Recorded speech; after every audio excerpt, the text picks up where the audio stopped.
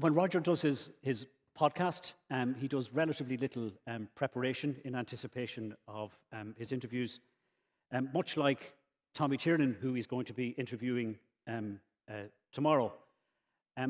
I'd like to kind of keep it nice and relaxed and pretend that I haven't done any preparation for this talk.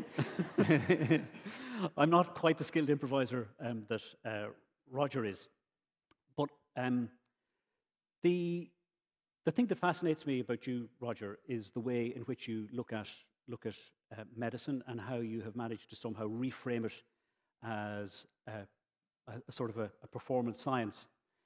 And I think most people who are doctors in the room would consider when they think about performance, they think about musicians and actors, and maybe not something that might be associated with doctors, that it's somehow artificial or somehow pretending.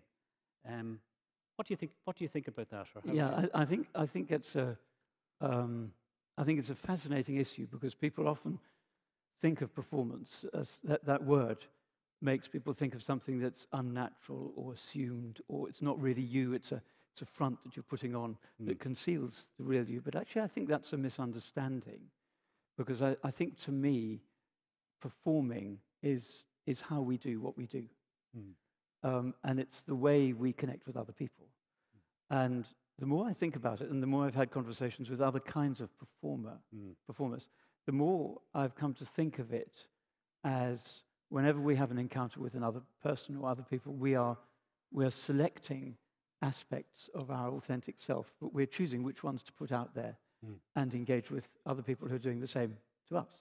Okay. And so it's not as if we're doing something that isn't us, but it's not the whole of us. We're making choices, aren't we?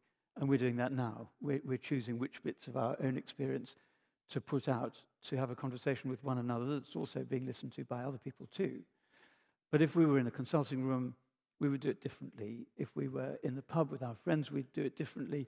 Any situation, I think, is a form of performing, which is how we engage with other people about who we are. Do you think that makes sense? Yeah. So it's kind of curated, but it's authentic. It's curated and it's selected. It's not sort of uncontrolled. And I think curated is exactly the right word, because that has also that resonance of a relationship of care, curation, doesn't it? That you're looking after the person you're with in some way. So your book, Expert, is about experts, and I suppose most of us in medicine and the general public as well sort of understand that an expert qualification in medicine, as a surgeon, you might do your training and do your FRCS and study your exams and so on, and then you come out with a consultant job at the end. And that's somehow how people are defined as experts. But we all kind of know instinctively, certainly in the healthcare profession, that you can do all those things and still not be as expert as some other people. And I was just sort of interested in how you define being an expert, as opposed to just that sort of external validation and qualification. And that's really what I've been looking at. And I still haven't got a simple answer to that, because I think you can often recognize experts. You can certainly recognize people who are not expert, and sometimes people who purport to be expert but aren't. But actually nailing it down is really difficult, and that's really why I've written this book, and why I've spent a lot of time trying to work out what it means to become expert, perhaps more than to be expert, because I think it's very much a process of becoming, and it's a process where it's easier to work out where it starts than where it finishes. And when you talk to experts, most of the people I would consider to be really expert never feel they are, and certainly never feel they've got as expert as they could become. And so in a way, it's a sort of pathway with no definite end, but it is a pathway that I think you can break into stages. And you can look at what are the transitions, what are the processes that people go through as they go along towards becoming expert. And one thing you can say for sure is that it takes a very, very long time. And so it's sometimes easier to say if somebody isn't expert, and if they say they've been doing something for 6 months and they're an expert. I think you can be pretty sure that they're not.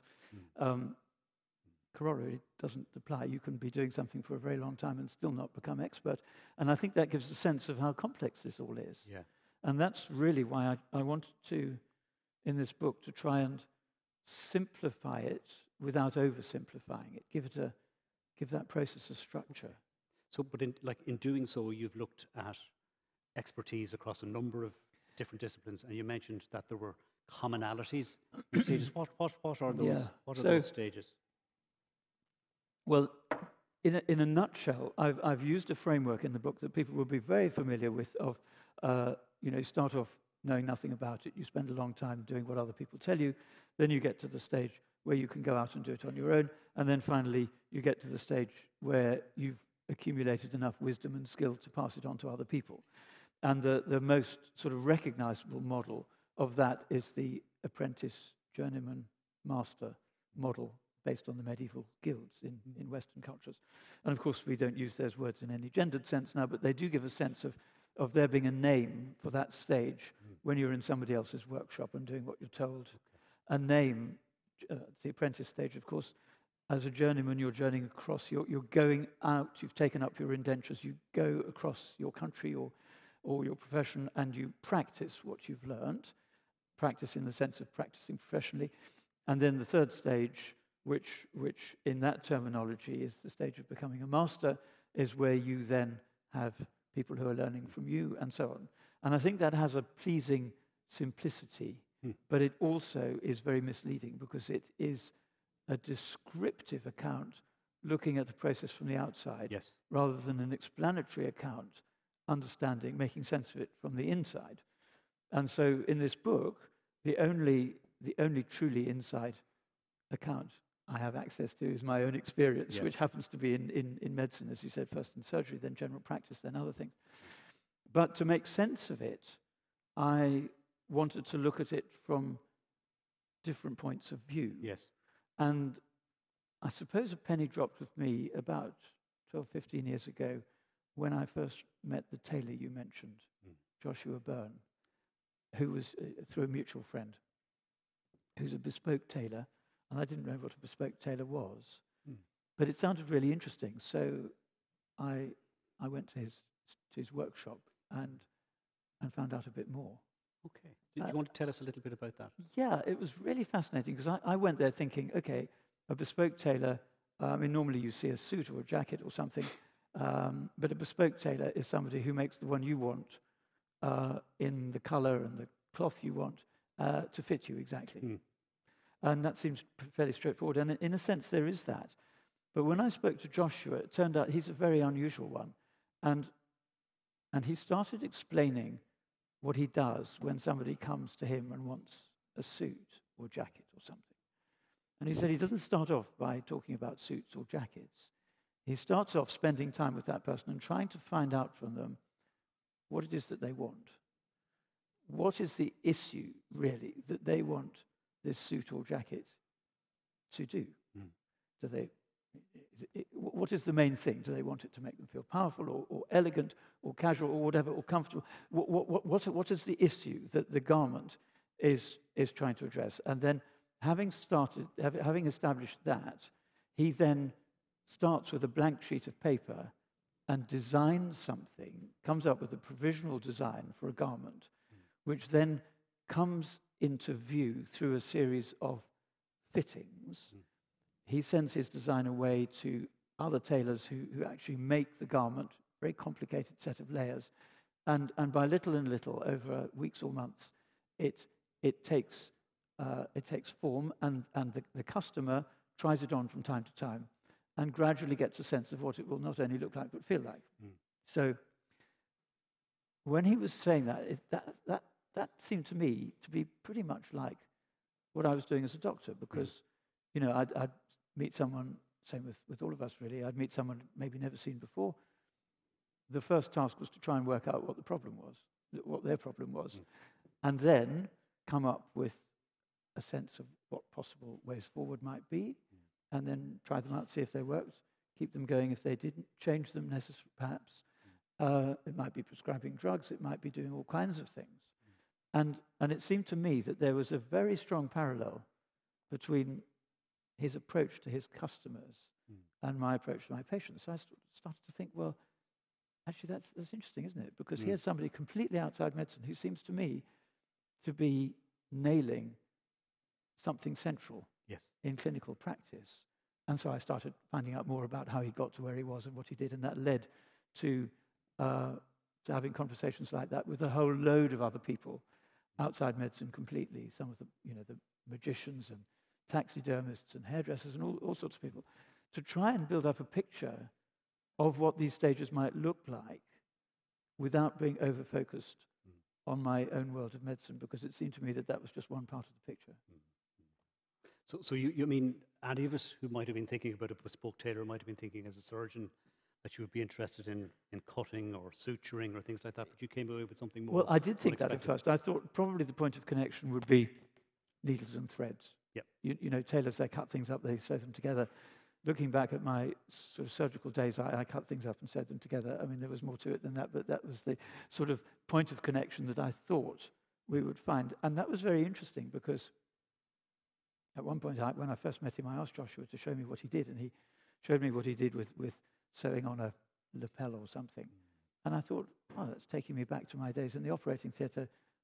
I asked him to let me have a go.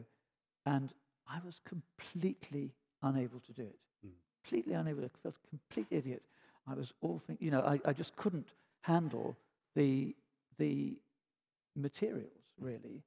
And when I thought about it afterwards, I'd thought that I was good at sewing. And I think at the time I was good at sewing. But I wasn't good at sewing in a general sense. I was good at sewing with a huge support network, where I was standing up under a bright light, dressed up with people handing me things and taking them away, and curved needles and particular kinds of thread, which did not translate into doing other things with other kinds of needle and other kinds of thread in a different environment. And that made me think that you have to be very careful about the connections that you make between things where there are obvious parallels, but there are also big differences. Yes. So you can't map these things on exactly. You can draw from one area of expert practice and see where it does or doesn't match with another one, but they're not carbon copies. Sure, but clearly for somebody like Joshua to become a bespoke tailor like that and to approach designing a suit for somebody in that way, you don't just do that on day one. I mean, you have to serve, as you say, an apprenticeship. Yeah. And that apprenticeship has to start presumably with him learning to do the basics of his trade. And he was really interesting, because he nailed exactly when that started. He'd been at university studying agriculture and economics, actually, but halfway through his course, he just happened to go to the cinema, he said, and he saw a film which had a scene with a tailor in it. And for some reason, he realized that actually that's what he wanted to do. So he left university and he became an apprentice jacket maker, 5 years. So what did he do for the 5 years? And what he did for the 5 years, for a lot of the 5 years, he spent doing stuff that was really, really tedious and boring. And he spent, the example he gives is making pocket flaps. There were loads of other examples, but flaps on a jacket. And he would be there at a workbench. And he said right from the beginning he understood what he had to do. But it was years before he was able to do it, because it involved developing those skills of managing the cloth and the thread and the things like that to create something that was perfectly shaped and just right. Yeah. And his master, he had an old-fashioned master who'd come along and just sort of look down at what he was doing and said, no good, and go away. Sounds familiar. Sounds familiar to you? Yeah, it sounds familiar to me. And so, yeah, exactly. And I thought, yeah, no, that rings a bell. And the master wouldn't, but eventually, after he kept going, kept going, he started to get the sense of when it was beginning to be right. But he only did that by doing stuff again and again and again for far longer than he wanted. It was very frustrating at the time. But interestingly enough, talking about it, when I met him, when he was a master tailor, he saw it very differently, because he saw it as having all kinds of benefits that went far beyond being able to make pocket flaps, which of course is a useful thing, a necessary thing for tailors to be able to do. But it gave him partly an understanding of all the different kinds of cloth and threads and what they felt like, what they looked like, what they smelled like, gave him a sense of working with other people, gave him a sense of sort of being immersed in that world, of becoming a tailor. And that's what I've called doing time in my book as one of those stages of that apprenticeship thing. And I started to think about whether there were parallels in my own experience that I could think of in that way, things that, you know, you have to do because someone tells you. You don't particularly want to, but there they are. You wonder why somebody else couldn't do them, really. But actually, in retrospect, the view looks rather different. You do write in the book about, there's an interesting parallel between stitching on pockets and phlebotomy. Yeah. No, I'll read you just a couple of pages because it made me think of, it took me back to when I was a medical student, which was in the 1970s, in Manchester. And I've called this chapter Doing Time. And I wrote, it's a Sunday in Manchester Royal Infirmary in 1974. And I've been sent to do the bloods. But, excuse me, I need to just have a glass of water. There we are. I've been sent to do the bloods. For the whole morning, I go from patient to patient, taking blood for routine preoperative tests. Nobody else wants to do this job, which is why I've been given it. It's the first time I've been in hospital as a medical student, and I'm feeling excited. Proudly wearing my new white coat, I've crammed my pockets with specimen tubes, syringes, needles, and a wad of request forms. A harassed houseman, as newly qualified doctors were called at that time, showed me once what to do, then vanished, leaving me to face the ward on my own. By now, I'm halfway through my time at medical school. For 3 years, I've been learning facts. I've spent hours in the dissecting room memorizing anatomy. I've spent hours in the histology lab, too, looking at slides under the microscope. I've learnt about physiology, pharmacology, and pathology, but I've never touched a patient. My first 2 bloods are easy. Patients with large, juicy veins, which are straightforward to puncture. My confidence blossoms, but not for long. Turns out I've had beginner's luck. Once reality kicks in, I discover that taking blood can be incredibly difficult. Some patients seem to have no veins at all, or thick, hard ones like clay pipe stems, or deceptive ones that look easy but burst into huge bruises at the touch of a needle. Often I cause my patients pain as I try again and again. And although they're very understanding, I feel dreadful. Even managing the kit is a challenge. I need at least 4 hands to hold the syringes, needles, tourniquets, sticking plasters, and swabs. In spite of all the facts I've learned, when it comes to doing, I'm all thumbs.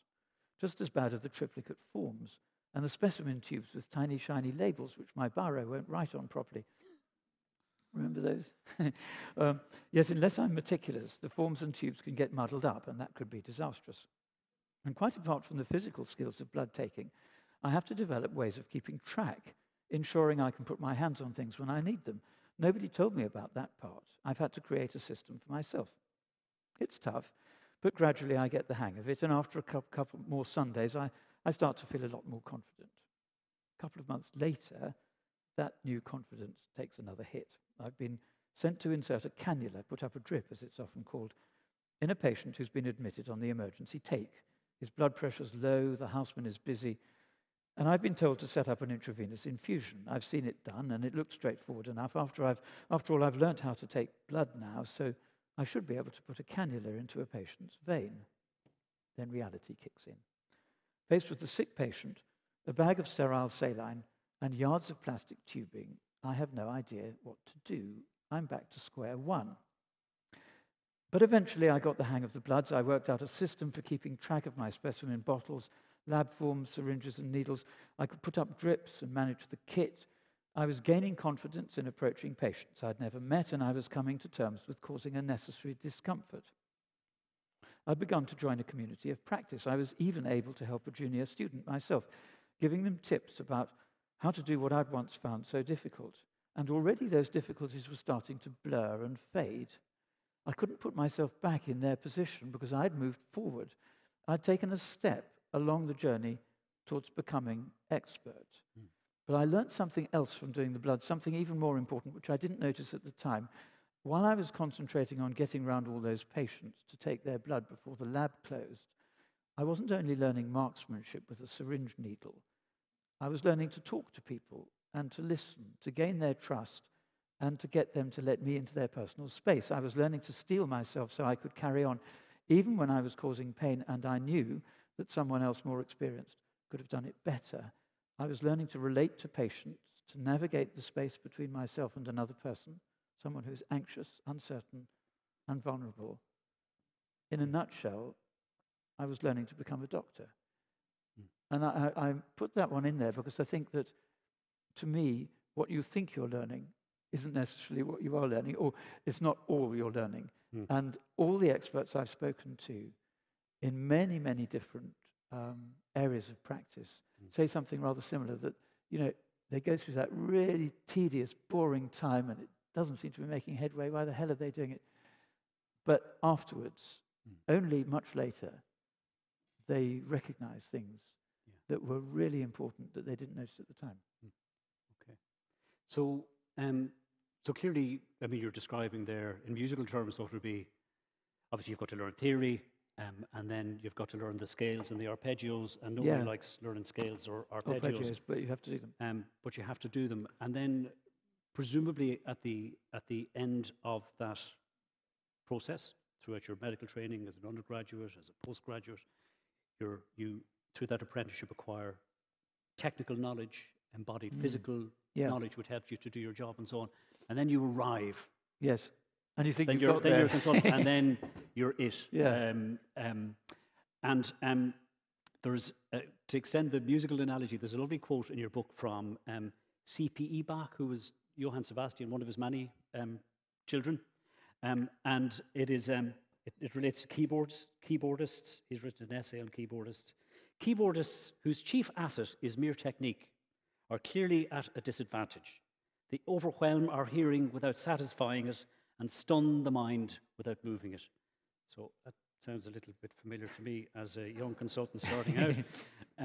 But he speaks to the idea that technique and knowledge isn't enough. I mean, it has to be there, doesn't it?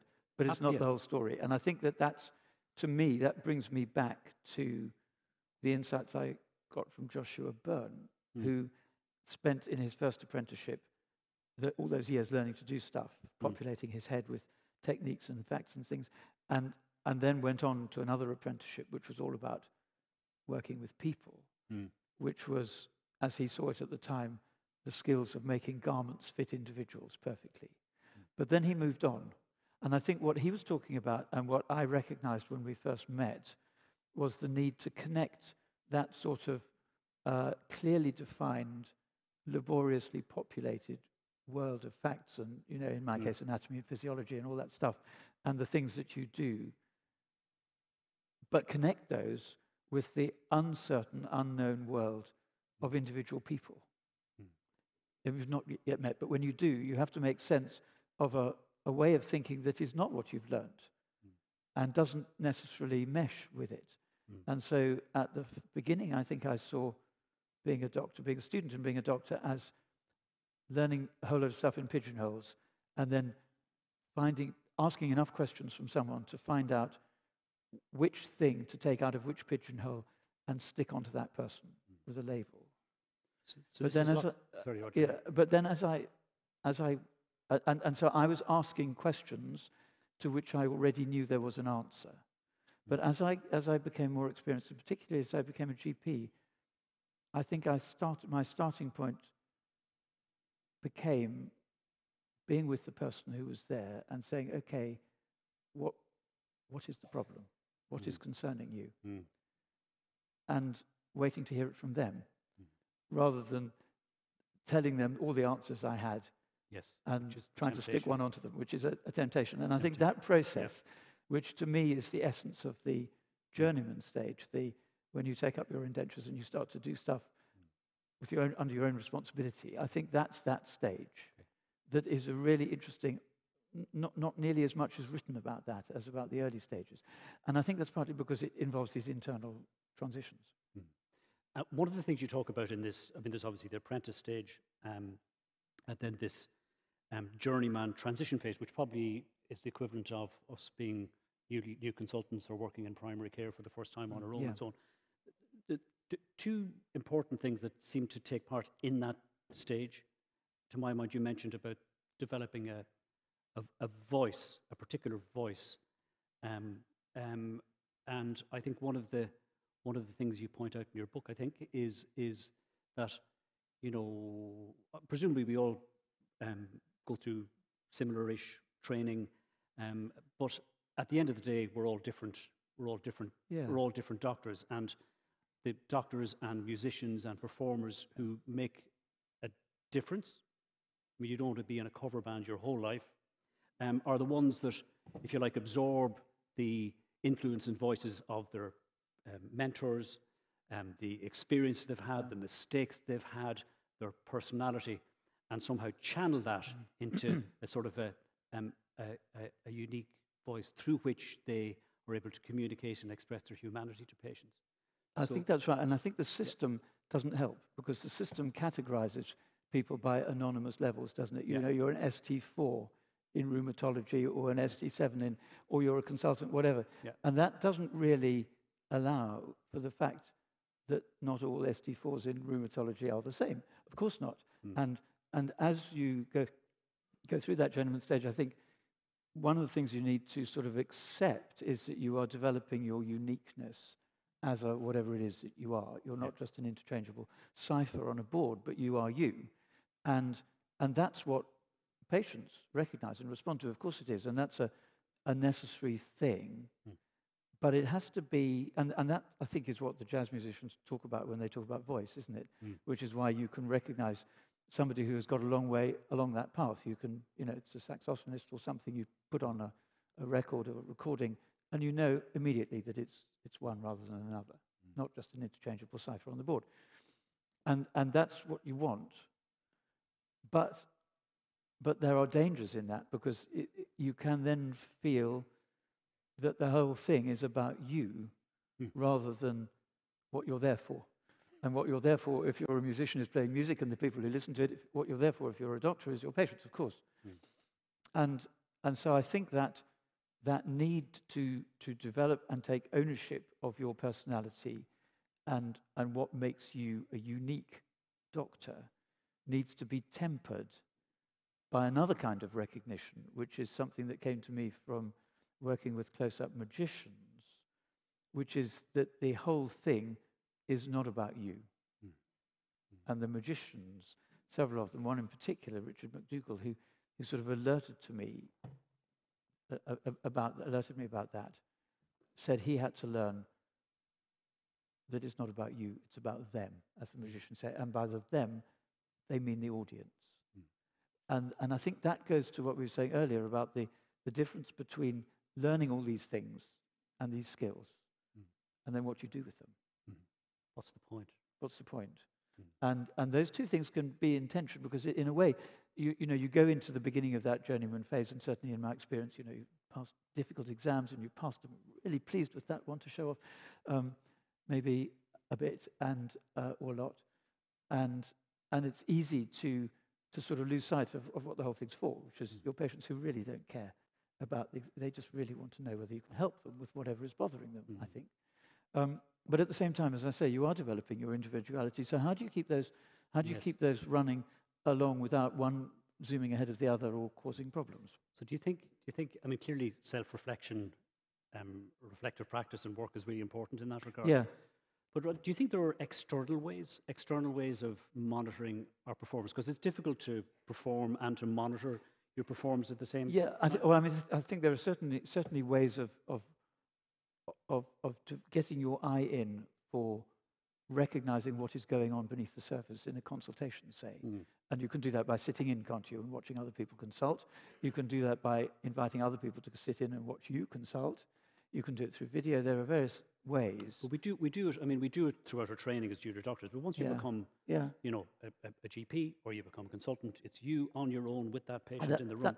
That's one of the problems, isn't it? I think of the system is that unless you take steps actively to invite other people in, you can be in a bubble. But most people don't. But most people don't. But I think we could if we chose to. And I know you told me once that you have. Yes, it's something I did. I mean, I was certainly fascinated by this. An article in the New Yorker by Atul Gawande about coaching and how he reflected having had his tennis game transformed by a coach. He decided to bring an old boss and mentor of his in to watch him operating in theatre for a few days, and I think it fundamentally changed the way he practiced. So I brought a colleague in of mine to watch me either be the most amazing rheumatologist in the country or a complete charlatan.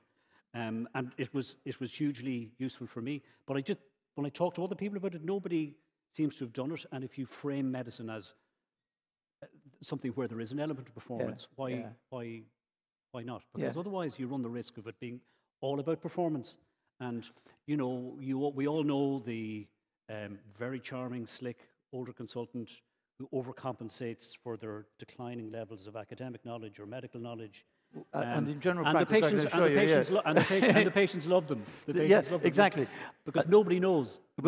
And that's the point, that nobody knows except you. And so there's great potential for self-deception or deliberate deception and for getting that balance wrong. And I think that I'm not at all saying that performing is a substitute for those things. It's another part of the same coin, I think. But one of the interesting things, I think, about thinking about your work as performing is you can then start to think about what is the balance between, how do you get the balance right between you and your patient. And one of the things I learned from the magicians I've worked with is about the role of silence. And I thought maybe I could just and the role of silence, but also the seductive appeal of copying people in doing just one part of a role when you think it's the whole. And so I'm going to introduce you to Richard McDougall, who started learning magic at the age of 6. When he was 8, he retired, as he put it. But a couple of years later, he came out of retirement and he got back to it in earnest. And he began with the skills of physical manipulation, working with coins and cards and cups. And Richard calls that learning from the elbows down.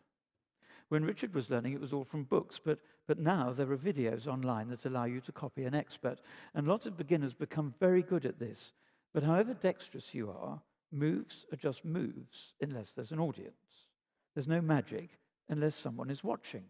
Because the experience of magic is jointly constituted, and that happens from the elbows up.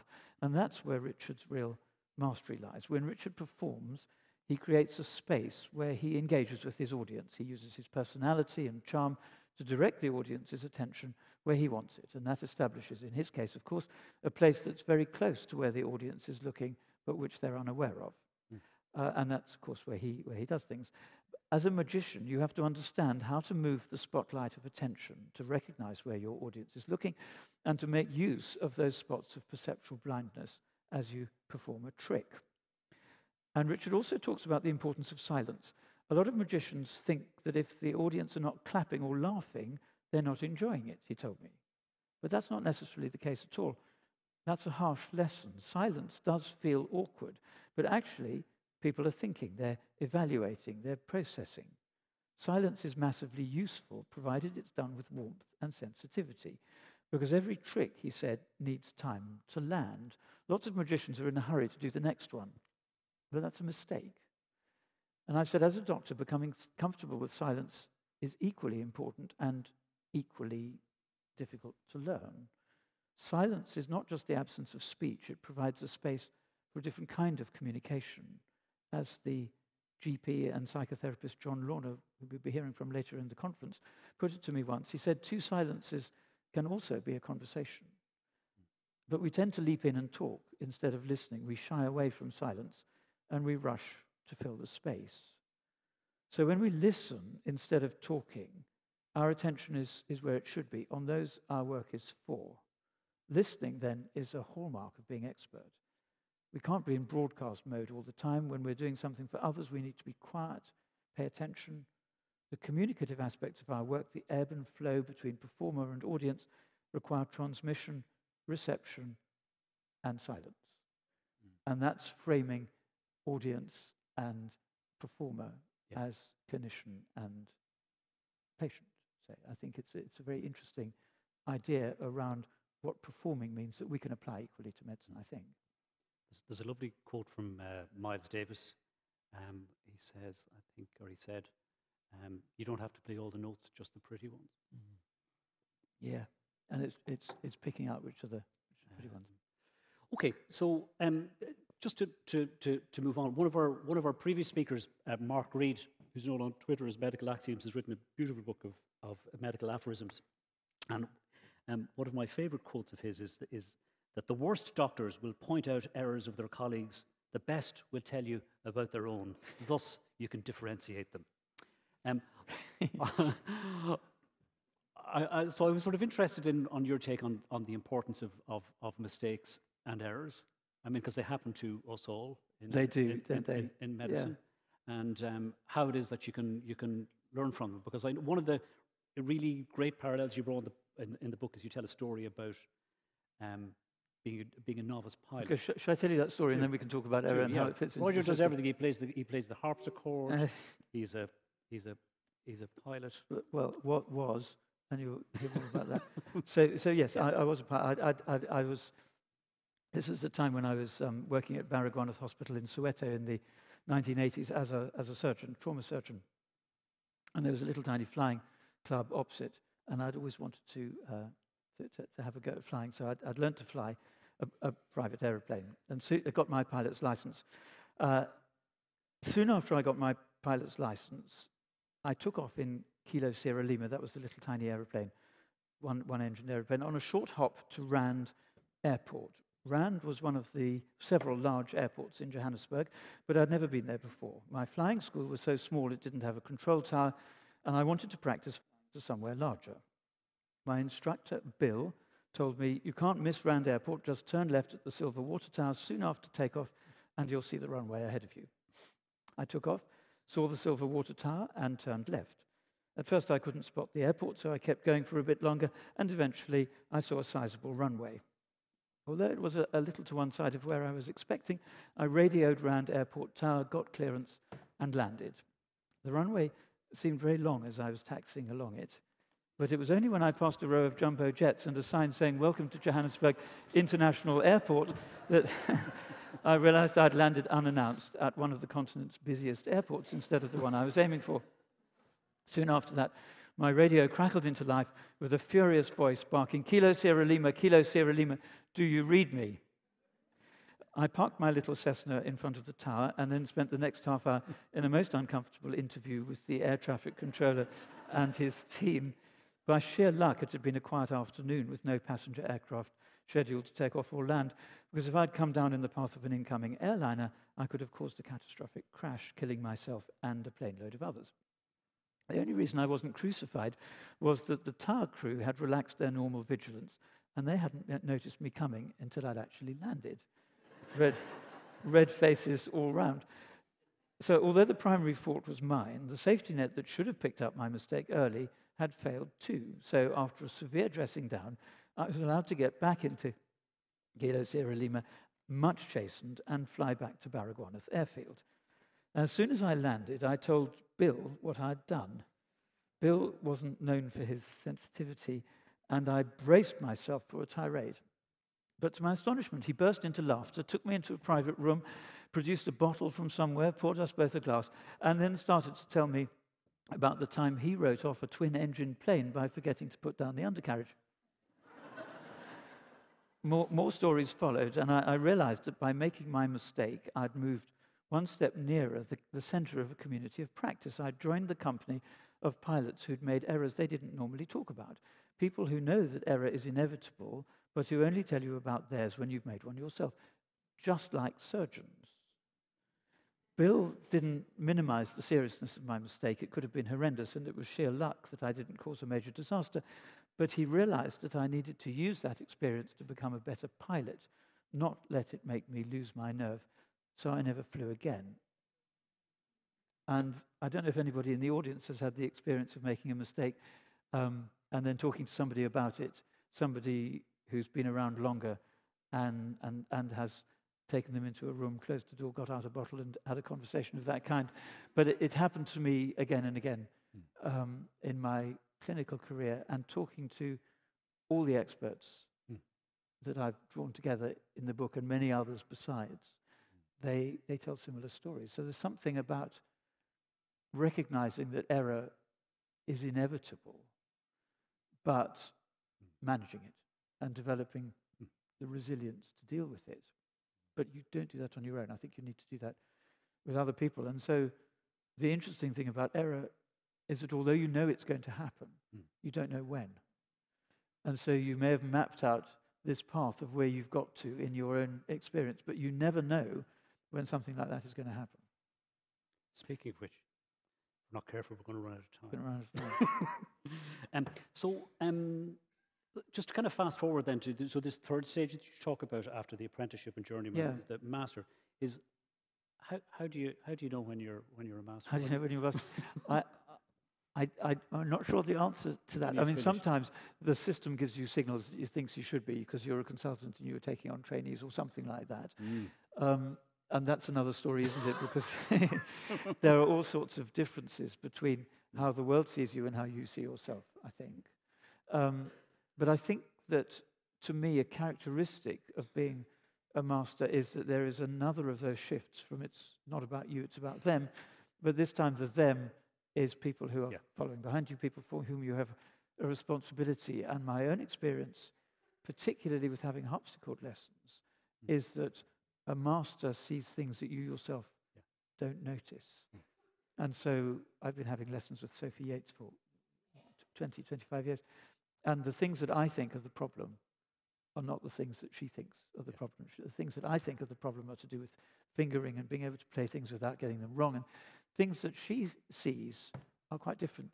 Things like, you know, how am I sitting? How am I thinking about this work?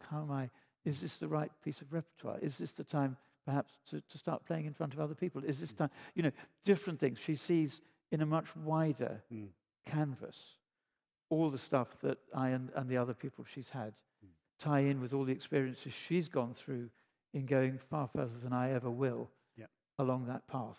And I think she has that ability which masters have to look back and see what aspects of somebody's career need support and in what way support and challenge, and kind of curate that for people earlier on in the stage. So that's what I think it is. You're never finished though, really, Roger. Never finish. You're obviously not. I don't think any of us are. But we've got to finish now, haven't we? Because we've got to move on. No, but I think it's a serious point, because speaking to lots of these, as I say, 20 or 25 people in this book, I asked most of them that question, you know, how did you know when you got there? And all of them say the equivalent in Joshua's case of, he says, I know that there's no such thing as a perfect suit, but I will never stop trying to make one.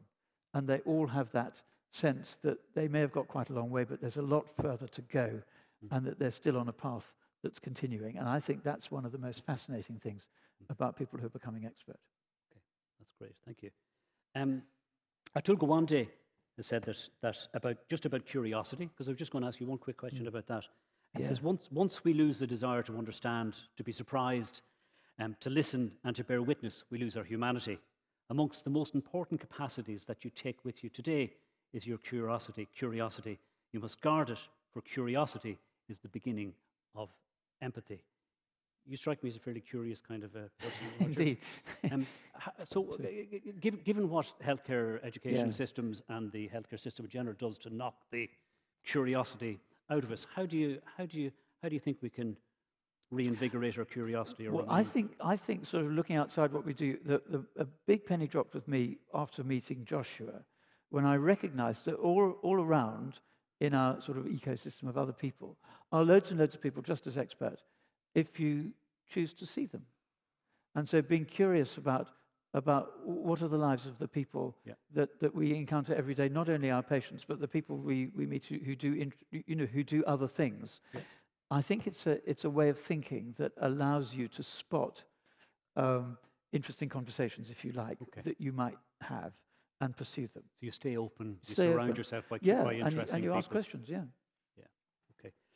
So thank you so much, Roger. It's been wonderful talking to you. We could go on for hours, but I would like to open it up to the audience. By the way, just if you're in the audience, you'd like to ask a question, there's some roaming mics there which will be passed around. If you're online and you're not using Internet Explorer, you can post your questions online and we'll try and get to them. So, any questions from the audience? Somebody there. Thank you, Roger. That was fascinating. My name's Ken Feely. We hear quite a bit in the learning process, or the journey phase, as you describe it, of the so-called 10,000-hour rule. And some people believe in it, and others say that it is not true. Do you have any sense in your discussion with experts who have travelled that journey of the truth or falsehood of the 10,000-hour rule? So the 10,000-hour rule, as you call it, comes from the work of K. Anders Ericsson, who did an awful lot of research for people who are not familiar with this for a long time, and worked with elite performers of various kinds, and came up with this idea that all the people who were really elite performers had spent around about 10,000 hours or 10 years of what he calls sustained deliberate practice. And that became sort of popularized by other people, Malcolm Gladwell and various other people, and became a kind of a mantra. And I think that there is something interesting and useful about it, in that if you look at people who are really expert, none of them have done it overnight. They've all spent a very long time, and 10 years sounds a reasonable kind of sort of figure to think about. But the problem is that the corollary doesn't hold. So you can spend 10,000 hours very easily and not become very good at what you're trying to do. And there is a sort of mistaken view, I think, very often, that this work that came from relatively narrow laboratory and observational work with a smallish number of elite people applies to everybody. So I think the general principle that if you want to get really good at something, you need to work very hard for a very long time is absolutely the case. But I think that it doesn't work in the other direction in a simpler way as that formulation might make you think. Mm-hmm. Ronan, does that make sense to you? About the 10,000 hours, because... Well, it takes time. It takes a long time. Mm. I mean, obviously, the learning of the technical skills, but then the development of voice and incorporating it into your personality. And having all that stuff and then being able to improvise, being able to bring in the right bits of it when they're needed quickly and respond in the moment. I think that's what the 10,000 hours gives you. Having been through a lot of stuff, made a lot of mistakes, tried to put them right, gives you a whole lot of things that you can draw on very fast in each situation, which is, of course, different from any other. Yeah. So, any other? Oh, somebody over there in the middle there, I think. We're both shading our eyes, aren't we? Because we can't really see into the light. Wave your arms about so we can see. I'm very interested in interaction between the expert then and the teacher, because once you become an expert, you sometimes don't know why it is the learner can't grasp or understand what your expertise has told you, and I'd like to know what you think about that. Yes, I think that's one of the reasons why teaching is so demanding and so exciting, is that you are then having to look back at something that to you has become very straightforward, something that you struggled with. And I mean, a very simple example is the learning to tie a knot in a suture with one hand when you're a surgeon, which is a kind of a knack, really. But it's something that when you're trying to learn how to do it, you spend ages. I spent ages with bits of string around the back of a chair and things trying to... And then once I got that knack, I was able to do it. But when I then came on to try and teach other people, I found I had to think in a different way about something that had become automatic. And breaking it down, it's not a simple process of disassembling things that you assembled. It's not a process that you can go equally easily along in both directions. And I think that the skill, that's sort of wider, there's a wider issue there around teaching and supporting people in their learning, involves having an understanding of what they're going through to get there and unpacking some of the processes that they need to go through that you can all too easily forget about if you rely only on your own experience. And you need to really, another one of these not about you, it's about them things, try and put yourself in that person's position to work out what is really their problem. In the same way we have to do clinically in with a patient in trying to work out what is their problem rather than just sticking a diagnostic label on. Okay. Well, I suppose passing it on seems to be like a good point to end our to discussion, pass it on, Roger. Big hand for Roger Kneebone. Thank you very much. Thank you very much.